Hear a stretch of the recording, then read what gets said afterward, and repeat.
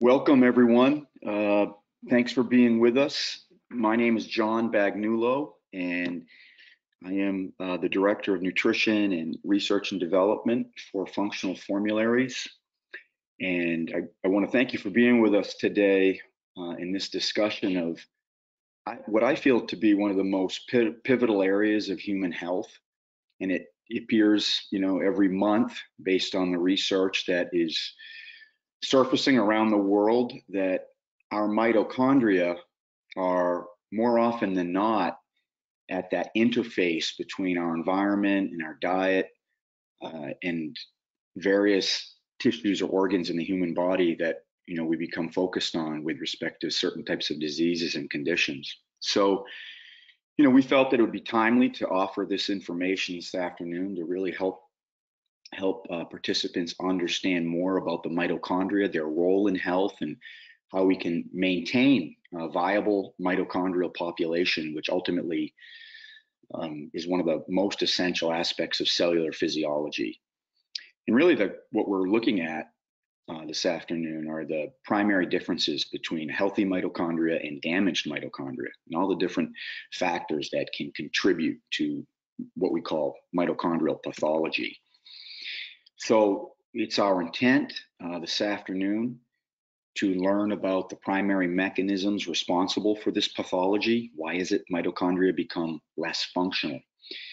To identify those different qualities, food choices and specific ingredients or nutrients that have the ability, especially when consumed on a regular basis, to contribute to that mitochondrial pathology that we're talking about. To look at how the microbiome, of course, the importance of that 4 to 5 pounds of bacteria in our distal small intestine and large intestine, to see how that influences mitochondrial function, as well as some other environmental exposures that we can minimize ourselves or exposure to. And then ultimately, where this all meets the road is how can we choose healthier foods and foods that are much more supportive of mitochondrial health. So those are our objectives. And, again, this may be a refresher for some of our participants this afternoon with respect to the mitochondria. What is it that's really unique about these tiny organelles? I think in summary, I would say that mitochondria are responsible for the vast majority of energy in the human body. Again, that has to take us back to the Krebs cycle, what we call aerobic or oxidative respiration, meaning that it requires oxygen to convert fatty acids to energy in the form of ATP. All of that is run through the mitochondria.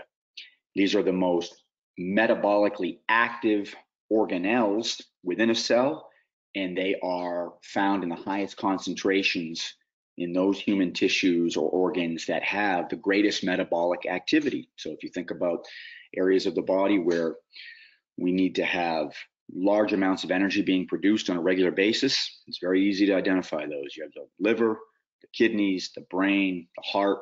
Those would really stand out as your top 4, requiring large amounts of energy around the clock. Often we get focused on skeletal muscle, but skeletal muscle in comparison to those other organs gets extensive breaks over any 24-hour period of time.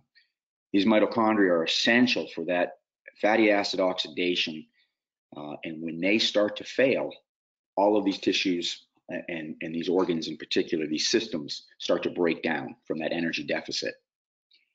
The pathology of mitochondria goes way beyond what many people are familiar with, which is called mitochondrial myopathy, which is a skeletal muscular condition. Sometimes people are familiar with that condition because of world-renowned athletes such as Greg LeMond, one of the early U.S. cyclists to gain fame and to win the Tour de France. Greg LeMond is an example of a world-class athlete who suffered or was afflicted by this condition, but it's far more, reaching than just skeletal muscle. We have clear connections to mitochondrial issues or dysfunction in every organ system. Certainly with respect to cardiac failure or ischemia, a wide variety of neurodegenerative diseases, from the more common such as Parkinson's and ALS to some of those others that are less frequent, had lower incidence rates, but renal failure, cancer, ataxia, different forms of ataxia, sarcopenia, which we know has a multitude of factors that contribute to the etiology of that particular condition or disease, but mitochondrial health is front and center. And of course, dementia, a loss of cognitive function, can certainly be tied to less functional mitochondrial capacities. So there's widespread implications for a loss in functional mitochondria. And so with that being said, I think it's important now to really delve into some of the intricacies of mitochondrial communication and control over cellular function. And one thing that's most interesting is that substances produced by the mitochondria, not necessarily ATP or adenosine triphosphate, which is the primary source of energy to be used by most cells in the body. But in addition to that, the mitochondria, when generating this energy, generates these reactive oxygen species, which you see here in the lower right-hand corner of this slide. Those reactive oxygen species, which often are given negative qualities with respect to human health, they also play important roles as a stimulus factor for the production of things such as activated protein kinase and other NFKB. These substances are really important to have in balance. You need to have just enough of those reactive oxygen species to stimulate important components in gene transcription. The acetyl-CoA is also important for just looking at histone acetylation reactions, again, within our DNA, that gene transcription. So there's this back and forth communication between our mitochondria and our DNA held in the nucleus.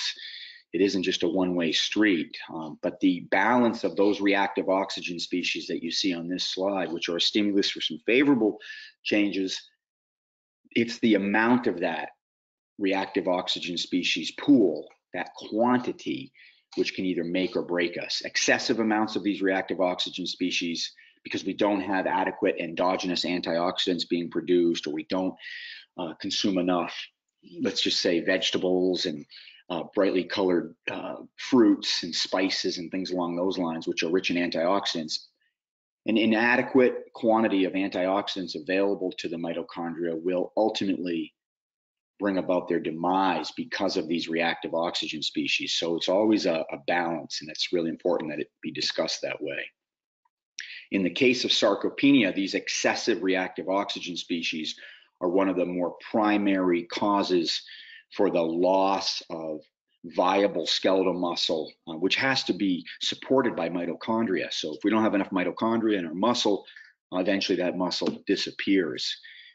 That's really what we're talking about with muscular atrophy, and that which typically occurs later in life.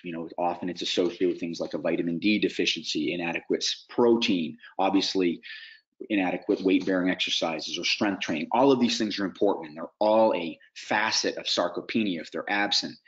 But the presence of excessive amounts of reactive oxygen species overwhelming the mitochondria through inflammatory reactions is a prime driver of sarcopenia. So that's just, again, this is one example of where a loss in mitochondrial function is going to really affect a particular type of human tissue or organ. When it comes to renal health, we know that cystic kidneys have a very unique quality, or the absence of mitochondrial function. So these afflicted kidneys tend to be totally dependent on glycolysis, which is how we run glucose for a modest amount of ATP without using the Krebs cycle or the mitochondria. That's actually called the Warburg effect. It was discovered by Dr. Warburg back in the early 1900s. And we know that it's not really just with respect to cystic kidneys and renal disease. We know that it's also a primary cause of most forms of cancer. And that's why oncologists who are studying this, as well as researchers such as Thomas Seyfried at Boston College, are making a strong case for cancer to be looked at as a chronic disease or a metabolic disease. And what this slide depicts is how mitochondria, when damaged, which you can see on the far left-hand side by a variety of conditions, whether those be oncoviruses, carcinogens, that damaged mitochondria also causes the same thing we talked about in the previous slide, which is an over-reliance on glycolysis, which is where cancer cells really start to generate the vast majority of their energy, and that the progression of tumors and cancer in general are much greater when you have lower levels of this oxidative phosphorylation, lower levels of mitochondrial energy production or beta oxidation. So, it's really interesting to see all of the different conditions and diseases, but they have this core similarity, which is where the mitochondria are not helping a particular tissue, organ generate enough energy to be functional, or in the case of cancer, it's completely absent. And then there are chemical pathways which are initiated by an over-reliance on glycolysis or carbohydrate metabolism that really lends itself to angiogenesis and vascularization of a tumor. So, and I'm going to share with you throughout this discussion some excellent papers that I would encourage you to look at when you have an opportunity, that really take a deep dive examination of mitochondrial dysfunction and its connection to different types of symptoms and conditions. One of the better ones is by Morris and Burke, and it looks at the different ways in which mitochondrial dysfunction arises. And we're going to cover those this afternoon. We're going to look at 3 or 4 different primary causes or mechanisms involved in the pathology of mitochondria. This is an excellent paper that discusses those. One of the most important ones is the overall abundance of highly peroxidizable or oxidizable lipids. And these are highly polyunsaturated fatty acids, in particular the omega-6 fats. A loss of membrane integrity or an excessive amount of mitochondrial membrane permeability, leaky excessively permeable mitochondrial membranes. We've already briefly discussed an excessive amount of reactive oxygen species in relationship to the endogenous antioxidants that should be there. And then there are specific toxins that can also really knock out mitochondria because of some of the unique effects they have on biochemical pathways within that organelle. Now, these are those 4: lipid peroxidation, especially when it comes to the industrial seed oil, omega-6 fatty acid rich fats. You see over the course of this talk, and you'll see in my recommended reading or references toward the back of this talk, I'll highlight some of the better papers that look at omega-6 fatty acids and their influence on mitochondrial health. And across the board, they're damaging. We know that they contribute to inflammatory pathways in the body. And we know that the average American diet, and for that matter, the average industrialized modern diet, is excessive in its omega-6 fatty acid content and very low in its omega-3 fatty acid content. So this is a very consistent theme throughout most examinations of chronic disease, and it's no exception. Mitochondrial health is by and large determined by a few factors, dietary factors, and the types of fatty acids present in any population's diet is often reflected in mitochondrial health later in life. Excessive reactive oxygen species, again, they're going to be a inherent part of mitochondrial metabolism. Anytime you are producing ATP, there will be these reactive oxygen species generated, and that's okay. What's important is that the body and that cells have adequate amounts of endogenously produced antioxidants. One of the big ones is superoxide dismutase, SOD, and there are different forms of that. Some dependent on zinc and some more dependent on manganese. Then there's glutathione peroxidase. These are examples of these antioxidants that we produce in our body from specific trace minerals, having adequate amounts of those trace minerals, having adequate amounts of protein and certain amino acids. And those are the most powerful antioxidants we have in our body, the ones which we produce naturally. But then, of course, you get added benefit from the antioxidants found in dark green vegetables and in spices like turmeric and in certain fruits like berries and citrus peels and things along those lines. So there's this, again, there's this balance that we have to have physiologically, we have to have a certain amount of these reactive oxygen species. We can't have inadequate, but we can't have an excessive amount.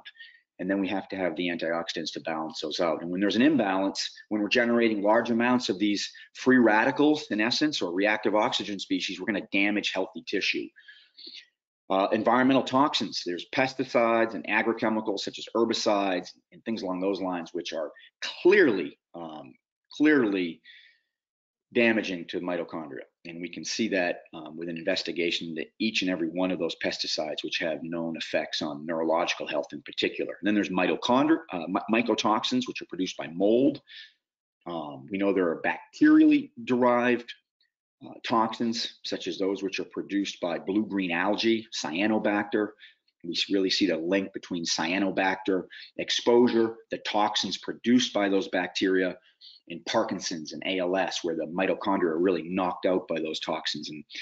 And those individuals that suffer from those conditions tend to lose a large percentage of viable mitochondria over time, with those toxins being produced either from the GI or from their environmental exposure. And then, one that is, I think, most interesting because of how it connects fructose consumption to all of these different types of metabolic diseases that we see people being afflicted with at an unprecedented rate, and knowing how much fructose is in the average again, person's diet living in an industrialized world, we can look at the metabolites of fructose metabolism. And again, fructose is very different than glucose and other carbohydrates. Fructose requires phosphorylation. So we have to take some phosphorus off of an ATP molecule and attach that to the fructose. And that whole chemical pathway or process generates these advanced glycosylated end products, one of which is known as methyl glyoxal. That's really damaging to cellular health, especially the mitochondria. So we'll take a look at that. We'll really look closely at fructose metabolism, what's different about it, and how methyl glyoxal may be a driving force behind so much of the mitochondrial pathology. So these are the mechanisms. And the first one we're going to look at is the high level of omega-6 fatty acids and how that relates to this. We know that the average American has a ratio of somewhere 30-1, maybe it's 32-1, but it's in that area. It's very consistent depending on whose research you look at. And we know that over the course of human history, left to more of an ancestral diet, where there's an absence of these more modern industrial seed oils, the ratio has always been consistently 3-1.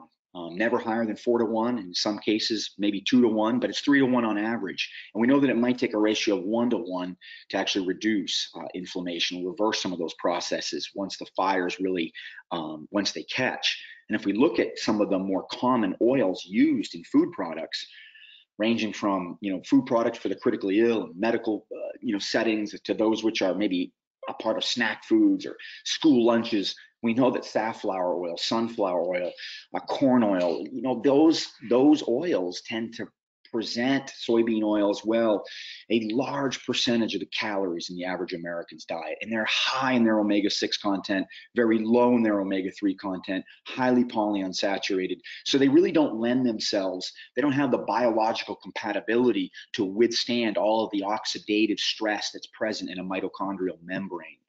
And so that's really where things start to go wrong. We're building these mitochondrial membranes out of, in essence, flammable fats, highly flammable or highly oxidizable fats that become lipid peroxides and turn up inflammation and ultimately cause the demise of mitochondria. We know that there's different mechanisms behind those omega-6 fats and how they contribute to this pathology. One of the mechanisms is just the pro-inflammatory mediators that they help generate, such as prostaglandins of the series 2 variety, PGE2 you see here at the kind of lower left-hand side. You got leukotrienes. Again, even series tend to be pro-inflammatory, your 2s and 4s. Thromboxanes, like TXA2. These are all pro-inflammatory eicosanoids, in essence, hormones that can cause this kind of chronic inflammation around the clock when we have an overabundance or a greater body pool of omega-6 fats, such as arachidonic acid, in our membranes, and not that modest amount that's just required for a healthy immune system. We also know that these, what we often refer to as oxidized linoleic acid metabolites, abbreviated as OXLAM, these OXLAMs, when those are present within a cell or acquired by a cell, in their own way, they trigger a cascade of further reactive oxygen species production, generation, in essence, more free radicals within the cell. And that changes gene transcription, that changes the mitochondria, and especially some of the complexes. And those complexes, as you see on this slide, complex 1, have a huge role over how a mitochondria population within one type of cell really helps nourish that cell with energy. So those complexes, which are found out there in that outer membrane of the mitochondria, they can be greatly altered by the presence of these lipid peroxides, in the case of linoleic acid specifically. And, you know, really when it comes down to how mitochondrial health or mitochondrial membrane fatty acid or lipid composition, how that influences cardiovascular health, the irony in this story is that, you know, for the last 40 or 50 years, Americans have been steered away from saturated fat, and monounsaturated fat has been, you know, more often than not accepted under the public health umbrella. But we've been steered away from saturated fat towards these less stable, easily oxidized polyunsaturated fats, which again, lower serum cholesterol levels. So that's why they've historically been looked at as favorable changes. But when we look at what happens in the presence of ischemia and reperfusion, there is a much greater amount of calcium leakage.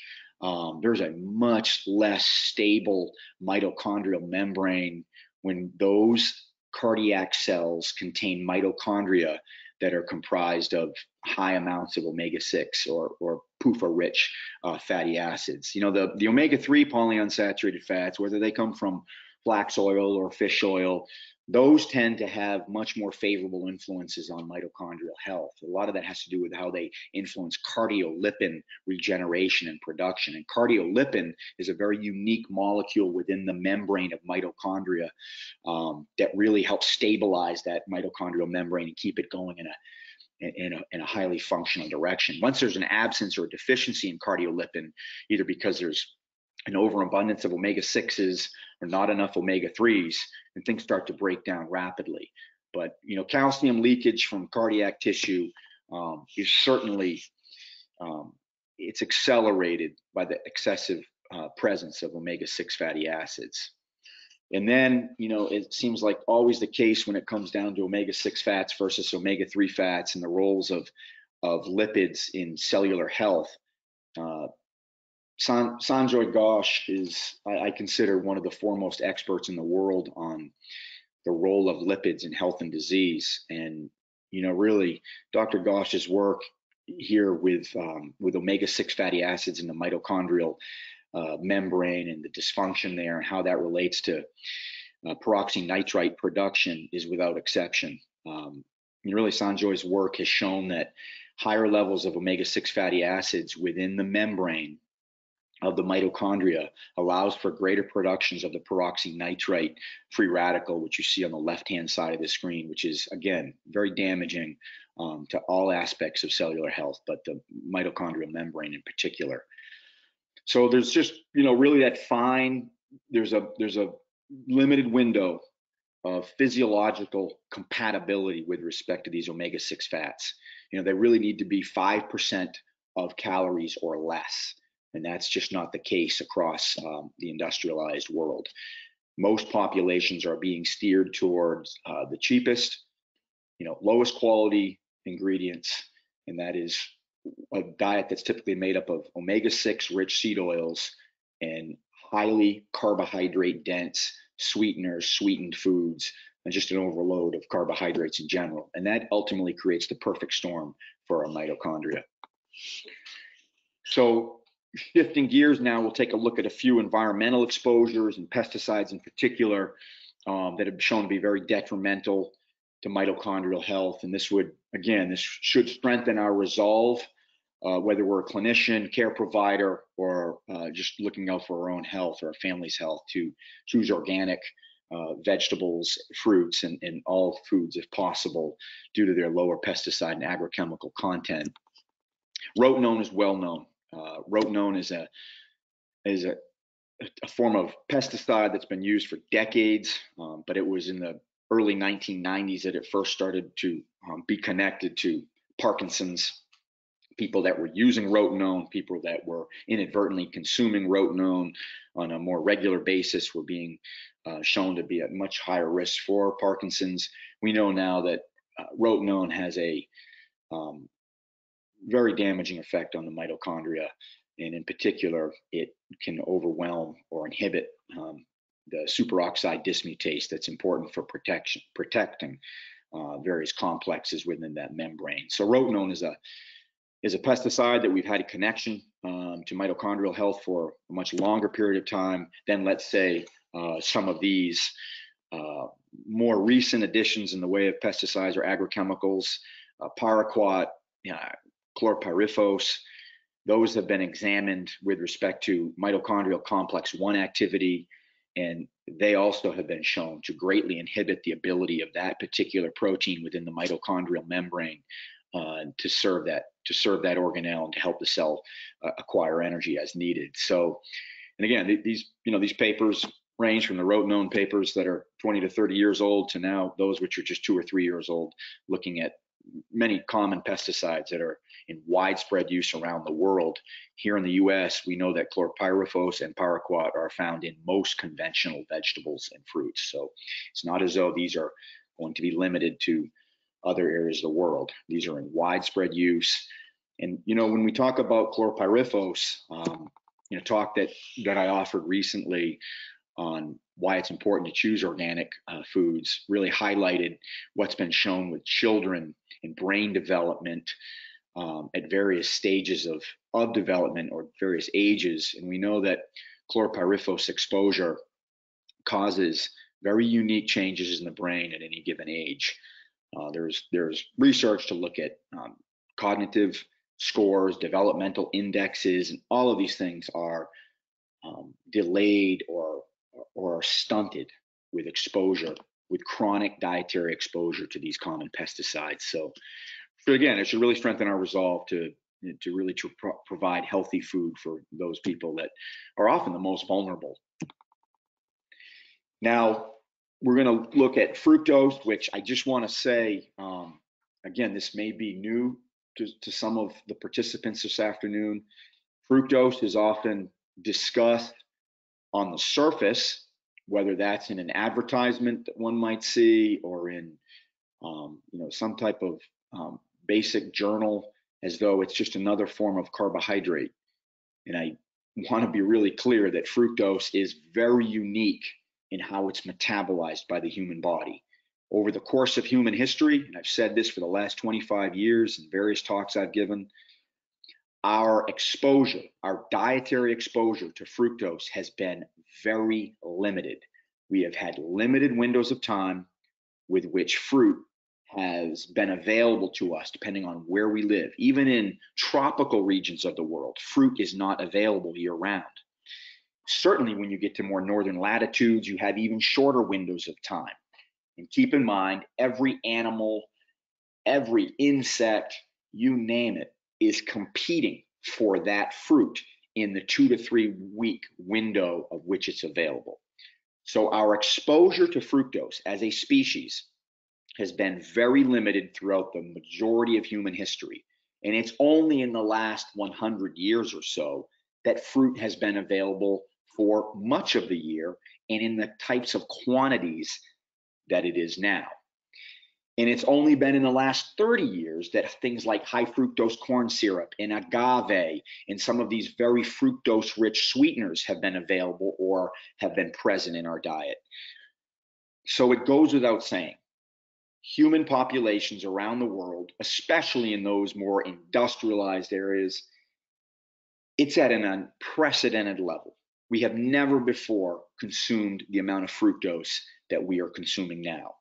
And we're really starting to see the effects, especially in some of our older generations, who have had enough exposure to that fructose, as well as in our pediatric population, which has the highest incidence of non-alcoholic fatty liver disease ever seen before.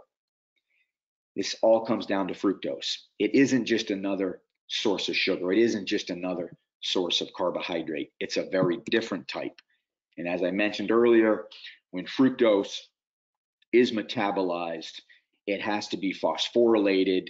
When that takes place, you can see on this slide on the far left-hand side, you generate uric acid.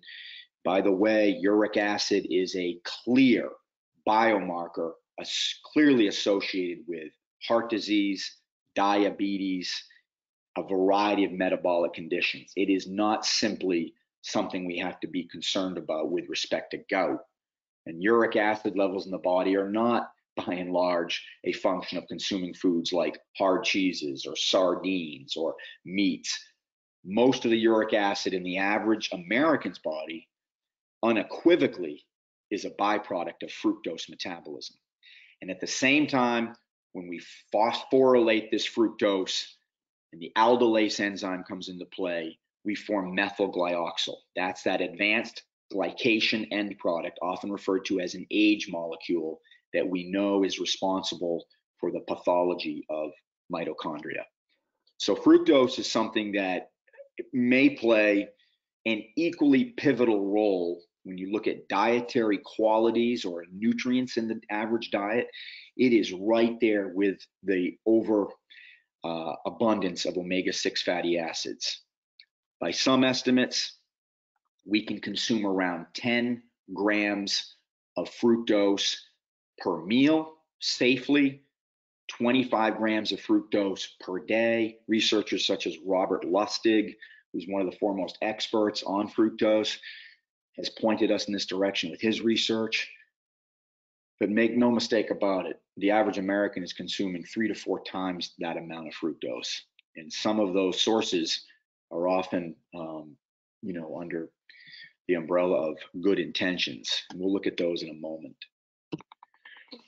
And methyl glyoxal, it should be noted, is being so linked to diabetes that now it is emerging as one of the more effective biomarkers in detecting diabetes or the progression of that disease, because methyl glyoxal is, in a way, as an age molecule or an advanced glycosylated end product, it's a lot like hemoglobin A1C, but it may in fact be an even more accurate representation of the ability of a patient to follow a particular way of eating that's more supportive of what's needed during diabetes. So methyl glyoxal is something that you will see more and more in the headlines, especially with its relationship to diabetes. And it probably will be a while before we start to see it being more closely tied to mitochondrial diseases. But I am confident that that day will also come.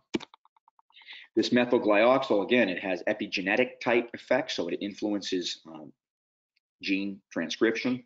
Obviously, as we've talked about, it increases the amount of oxidative stress and damage to the mitochondria.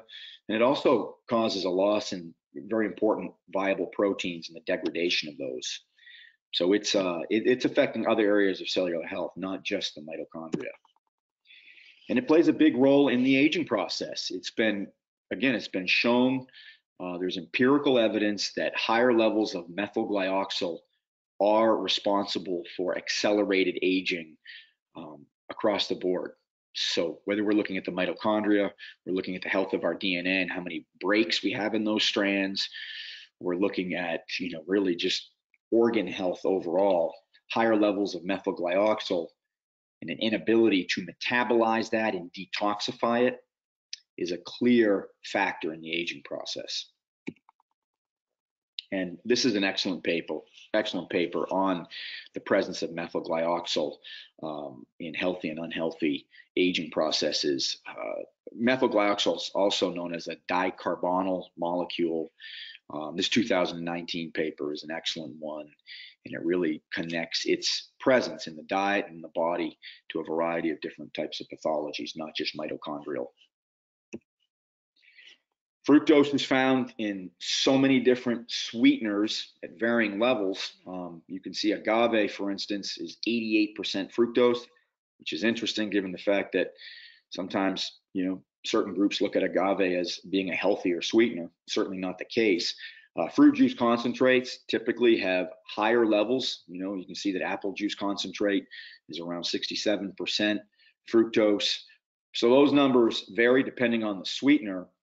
But what I want to make really clear is that fructose can be consumed in a variety of foods that really aren't technically sweeteners. They're fruits for the most part. And so if you look at the left-hand side of this chart, you'll see the fructose content of a typical portion. Obviously, dried fruits are going to be very high because of how concentrated they are. But 1/2 mango, just a half of a mango, has over 16 grams of fructose. So keep in mind, 1 cup of mango would have 32 grams of fructose. And you've already exceeded how much fructose a typical human can metabolize safely over the course of a day.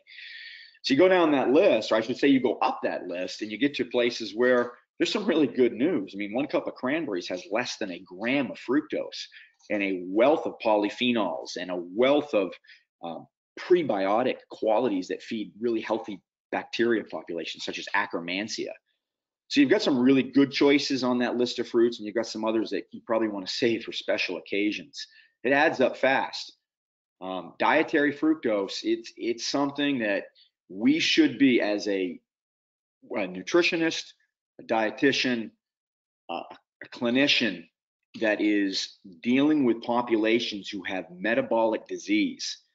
Fructose is something that we should clearly be trying to assess and quantify in our patient's diet. And we should be advising our patients to choose better fruits with lower fructose contents, and of course to avoid fruit juice and fruit juice concentrates. And those really cannot, in a healthy way, provide a significant number of calories. It just doesn't work. And this is a great paper. It's a 2018 paper that I think many people find eye-opening, and it looks at the effects of apples and apple juice on acute plasma uric acid concentrations. And what it shows is that fructose is a challenge. Metabolically, it is a challenge for our cells and our liver, regardless of the source. Doesn't mean we can't enjoy an apple. It just means people can overconsume whole fruits in the case of an apple. And certainly, it's very easy to overconsume fruit juices and fruit juice concentrates. But often, again, fructose in the form of fruit is given a pass. This paper would really question that approach.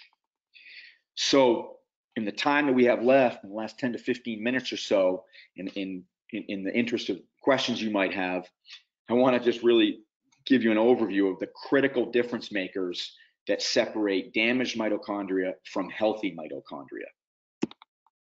What is it we can do? And like, as I said earlier, we know that it isn't just one thing. Typically, we have exposure to agrochemicals that may, in the case of glyphosate, cause dysbiosis or Clostridium overgrowth.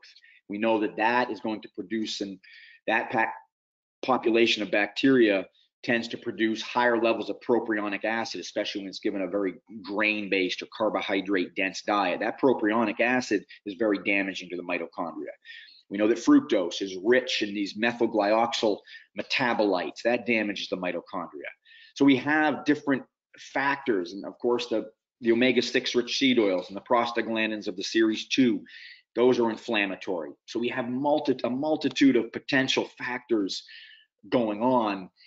How is it we prioritize those? How is it we really start to focus on the most attainable and sustainable changes for the patients we're working with? Number one, provide patients with the appropriate choices of fats.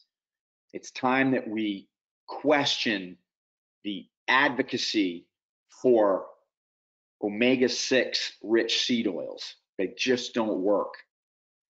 And it's a time to return to safer, more biologically compatible oils that have been used for essentially centuries. Olive oil, coconut oil, saturated fat and monounsaturated fat that can be supplemented with omega-3 rich oils, either in the case of flax oil for those who find it important to avoid fish and seafood or fish oil, oily fish for those who are open to eating those foods. So the oil change is critical in this conversation, and using an oil that has a favorable ratio of omega-3 fats to omega-6 fats is the starting point. Provide organic and chemical-free meals. I think this is even more important for the most vulnerable populations: children, the critically ill, the elderly. These are the populations who really need to have optimal support and have a lower tolerance or an inability to deal with a higher toxic burden. So pesticides and other agrochemicals found on specific fruits and vegetables. And again, I encourage people to look at the Environmental Working Group. That's www.ewg.org. It's an excellent resource for looking at fruits and vegetables with the highest levels of pesticides, and then looking at the Clean 15, which can be, chosen on a regular basis very safely, even if they're conventional. Avoid exposure to cyanobacter. It's a blue-green algae. It's being found in fish and shellfish at an alarming rate, particularly from warmer waters. And this climate change and the increasing temperatures of much of our oceans is really contributing to these blooms. And cyanobacter produces a toxin that is very damaging to our mitochondria. So if you're going to eat fish and shellfish, you really want those to come from very cold marine sources. Choose carbohydrates wisely. Limit your fruit consumption or your patient's fruit consumption to those which have the lowest fructose contents, and really eliminate fruit juice and fruit juice concentrates if they're going to provide any source of calorie. It's not to say that fruit juice can't be consumed in very small quantities as part of a recipe if it lends itself to that. But drinking fruit juice or having fruit juice being added as one of the top ingredients to a food product is never a good fit. And lastly, and I think it's important to really focus on the details in this statement, eat whole, unrefined plant-based diets, as opposed to just that message of just plant-based. There are a lot of plant-based ingredients that are highly refined and have high glycemic burdens. Whether that's fruit juice, which some people look at as being plant-based, or a grain or cereal product that might be very high in its carbohydrate density. It's too easy to say just eat plant-based. You really have to choose whole plant-based foods as a foundation for your diet and your patient's diets, so that everything will really start to work in their favor, especially with respect to mitochondrial health, because the glycemic burden that one experiences is a big part of the mitochondrial story. If we have higher levels of glycemic, burden on the body, so we have more insulin resistance, that hyperglycemia, those surges in blood sugar levels, drive the glycosylation process in the body, and that in itself can be damaging to the mitochondria. So lower carbohydrate densities across the board, lower glycemic burdens being placed on the body by eating whole plant-based ingredients is a critical component of a path towards better mitochondrial health. So these are the 5 principles that would offer patients the greatest return on their behavior change and the greatest response with respect to mitochondrial health. And, again, I know that there's a lot to this talk, but the oil change and the carbohydrate choices are critical. And there's a great paper, again, that this is something any of you can access online free, by Nicholson and Ash, and it's on the importance of lipid therapy, which is looking at, when you look at a mitochondrial membrane under an electron microscope, it becomes really clear what the source of the pathology is there. And an oil change, in essence, is required for mitochondria to become more functional, or to resuscitate what you can from that population. This is an excellent paper looking at that lipid replacement therapy as an approach. These are some papers in addition to those which I referenced in the previous slides. These are 6 other papers that highlight the effects of either fructose or omega-6 oils on mitochondrial health in different conditions or on different organ systems. So I think these would be very interesting for those of you who would like to learn more about this particular aspect of human health. I know some of this information can be daunting, especially if you look at maybe what you have advocated for your patients over the last, several years or decades. Sometimes when we look at this information, it's really difficult because we know that we went with a message that either we were taught in graduate school or we learned along the way. This may question some of that, especially when we get to the types of fats and carbohydrates that we are recommending for people. I feel that most participants today would understand the importance of in minimizing environmental toxin exposure.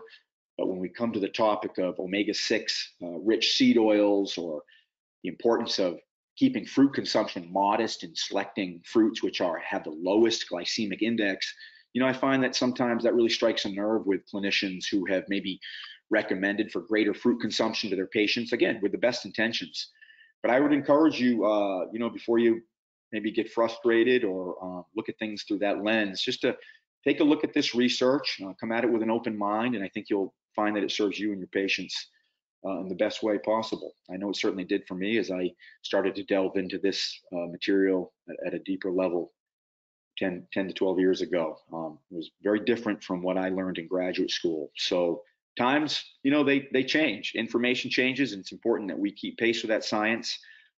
So with that, I'd love to hear any questions you have now. At this time, I'll do my best to answer them. So if anyone, would like to send those questions in, it'd be great. All right, thank you, John. Can you advance to the next slide? Do you have? Sure. There we go. Yeah, so as you all get your questions in, this is Catherine. I'm a registered dietitian nutritionist, and I'm going to help out with the questions here. So that will conclude the formal presentation. And just to share with those who have not joined us before, Functional Formularies does have new products, a Liquid Hope and Nourish peptide formula, as well as new ketogenic formulas. On the next slide, you will see different features of these formulas. So for the peptide, they are the first organic whole food formulas. As with all other Functional Formularies products, they're made with the highest quality ingredients. They're certified organic. These will have a blend of pea protein and also contain MCT oil. They are considered nutritionally complete. And you can find more of these nutritional values on the website. And if you are interested, on the next slide, you will see a way to contact the team. So can you advance to the next one, John? Yep. And so, so if you're interested in trying the new formulas, email sample@functionalformularies.com. You can receive a sample, the startup kit, and there are reps in your area that can further assist you. So we will go ahead and jump into questions here. To start, John, there's a few on, can you clarify the controversy around canola oil and why it's promoted as heart healthy as opposed to kind of what we're presenting here? Yeah, sure. I think canola oil serves as a good example for overall a consistent recommendation on a public health model, not just, by the American Heart Association, but by many different groups. It was looked at as a healthy oil because it lowers cholesterol levels. And, what we need to understand is that lowering cholesterol levels, despite how pervasive this is a myth, that is not associated with improved outcomes. Again, that's why I tried to conclude with that statement about, just trying to step back and think about the recommendations maybe we've made as clinicians or what we learned 20 years ago. The canola oil, sunflower oil, safflower oil, soybean oil, and you'll see a reference to a paper on soybean oil and what that's been shown to do to the mitochondrial membrane. And soybean oil and canola oil are very, very similar in their attributes. They have been recommended because they lower cholesterol levels, and we have been steered away from butter, coconut oil, and saturated fats because those typically cause modest to significant increases in our serum cholesterol levels. But what's important in this conversation is that we do not evaluate a food or an oil solely on what it does to a patient's cholesterol levels, because we know that serum cholesterol levels are not associated with, let's just say, heart disease like many of us assume. We've given other talks here through this forum, webinars on fatty acids and cholesterol and really the relationship of those. And what we need to understand is, how does a fat influence the incidence of heart disease? And if we want to look at a particular biomarker, let's look at small, dense LDLs, a form of cholesterol where it's highly oxidizable, can infiltrate the artery lining. That's very different than looking at serum cholesterol or total cholesterol. So that's why canola oil, first of all, canola oil is very inexpensive. It's a very cheap ingredient. Rapeseed as a crop produces massive quantities of oil or calories. So it's been relied on, and it's grown in northern United States and Canada. It's an abundant crop. It's close. So those are all the different factors that have led us to this place where it's looked at and given that that red heart at the grocery store, and it's given such a high status. But we'd all do much better with olive oil, coconut oil, or butter. And with same train of thought, but in reference to polyunsaturated fatty acids triggering calcium leakage from cardiac tissue, is this calcium the cause of calcification of arterial walls that can be seen on a coronary artery scan? It can be. There are different contributors to that calcium. We know that depending on the tissue in the body, in the case of more of a classic ischemia, that calcium can be leaking out of cardiac tissue. That happens in things like congestive heart failure. It happens in a number of different pathologies of cardiac tissue. So that calcium can come from what's leaking from cardiac tissue. Now, if calcium is showing up on a carotid artery, that's not going to be it's not going to be as likely that's coming from leakage. That's going to be from calcium that is used by the body in essence as a band-aid. Calcium, the human body puts calcium anywhere there's high levels of inflammation or injury. So it can come from the body's calcium pools in circulation, and it can come from tissues where it's leaking. It really just depends on where that calcium's showing up. There are a few questions on algae related to your slide on cyanobacteria. So concerns over, or would you have concerns over things like algae oil for someone who's vegan or vegetarian as a source of omega-3s, spirulina, blue-green algae powder, etc.? Well, I don't know with respect to the algae that is being used to derive DHA. I would doubt that it's going to be an issue with that. That's a very specific algae, and I would doubt that it's contaminated with cyanobacter, but again, I don't know. I would be concerned with any blue-green algae that is being consumed directly. Spirulina is a type of blue-green algae, but it is not the cyanobacter that is associated with algae blooms and produces that neurotoxin. So I would be concerned that there were quality control checkpoints in place with any spirulina production. I know some people look at it as a superfood. I personally don't. I look at it as a potential risk, but if there are quality control points in place, it should not be an issue. But I know that blue-green algae is being looked at by epidemiologists more closely than ever, given how it is now being shown to be responsible, whether that's coming from seafood consumption, spending time or recreating on lakes or freshwater bodies where there's these algae blooms. It's really being linked to these outbreaks, so to speak, over a short period of time of ALS and Parkinson's. So it's clearly linked. But I would be concerned about any algae someone's consuming that is called a blue-green algae. I want to make sure that there was quality control in place to make sure you weren't getting cyanobacter. Okay, and can you repeat the fructose intake amount that you recommended, or the upper limit? And do you have recommendations on how you communicate with your patients on how you would eat fruit in your diet? Yeah, sure. That's an easy one. Again, Robert Lustig, who I'm sure many of our participants today are familiar with, he has done some unbelievable work at the University of California, San Francisco on fructose and its contributions to, diabetes and issues in pediatric health. He's got some great papers. He's got his own website. So Robert Lustig and others, not just Robert, they've shown that we have a limited ability to safely or in a healthy way metabolize fructose. Some is okay, but it's around 10 grams per meal. A banana has typically around 10 to 11 grams. So that's about it, what people would be able to tolerate, and around 25 grams per day.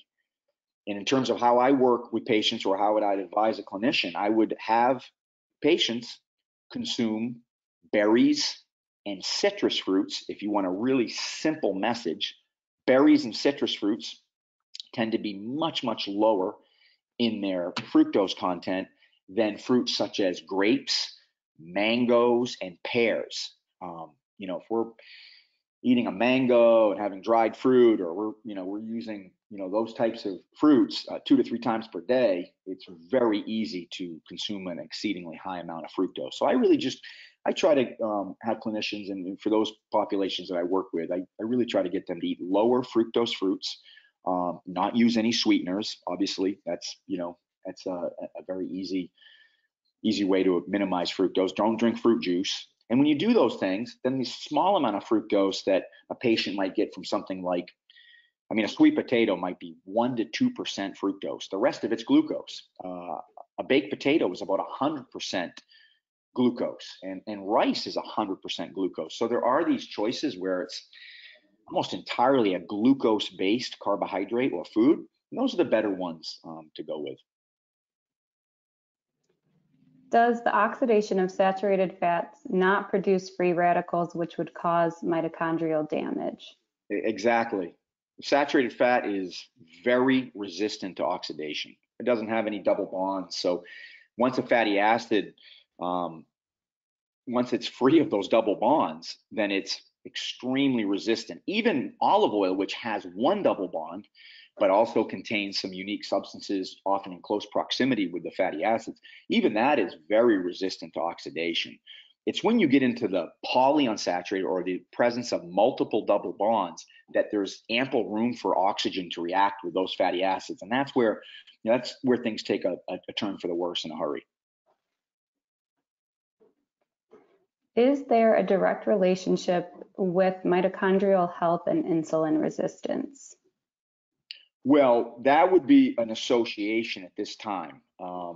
There are certainly researchers that feel the two do have crosstalk, or there's a contributing factor of mitochondrial issues to insulin resistance. But at this time, we tend to see people with diabetes have much higher levels of mitochondrial pathology.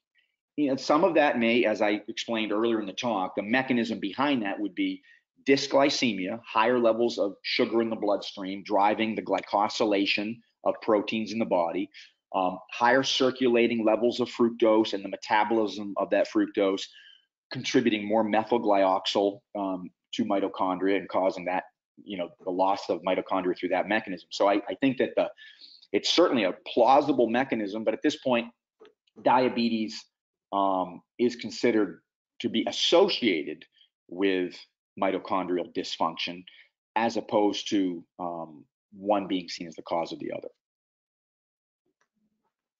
Okay, and there's, looks like we're close to time, so just a few more.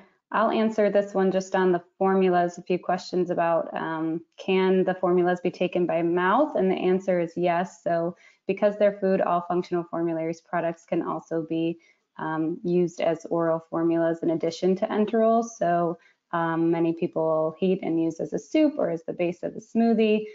Actually the new ketogenic formulas, if you go on the website, there's a cookbook associated with how you can actually use them in recipes, which is a really great resource. So this is coming up a lot too. We hear it often, but how does avocado oil fit into the discussion around healthy fats? I think it's excellent. It has the majority of the fat in an avocado is monounsaturated, very similar to olive oil.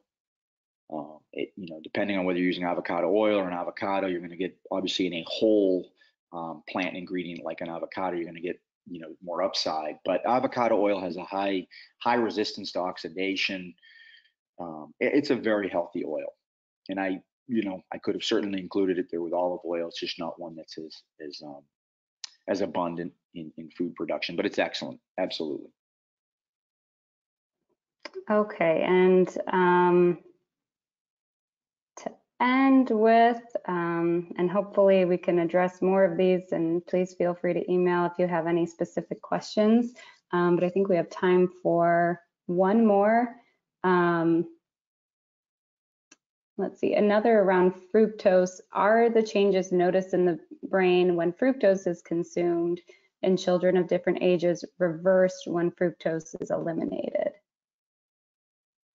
That's a great question. I'm not familiar with any research that looks at a fructose restriction on brain health in children. Now, again, Robert Lustig has an excellent paper, and again, it's free online, and it looked at children who had non-alcoholic fatty liver disease. They were put on a fructose restriction, and in essence, it resolved the non-alcoholic fatty liver disease. So we do have evidence that fructose restriction has very favorable effects on pediatric health in different areas. But with respect to brain health, I am not familiar with a study that has that type of intervention and then a follow-up period. All right, well, thank you. I think that was great. So we will wrap up for today. If you do have any questions, please feel free to email us. For dietitians, the CE certificate is pending approval. So once approved, we will go ahead and send that to you as soon as possible. And any last words, John?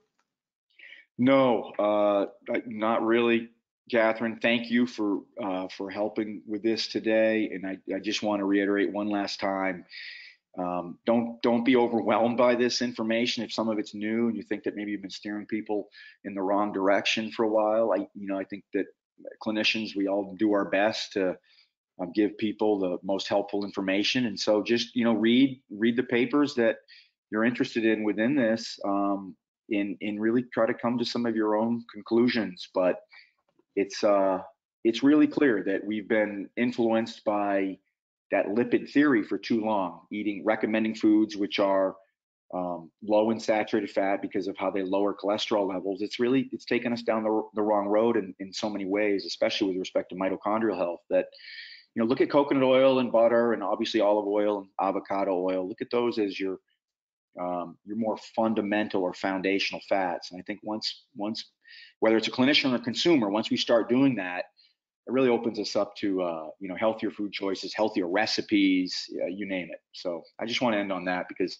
I know so many people feel conflicted around coconut oil and butter because they've heard for so long that saturated fat is a recipe for heart disease, when in fact it's really the foundation for healthy tissues in the body. So thanks again, Catherine. I appreciate your help with this today. Yeah, that was wonderful. Thank you. And thank you everyone for joining us, and we will see you next time.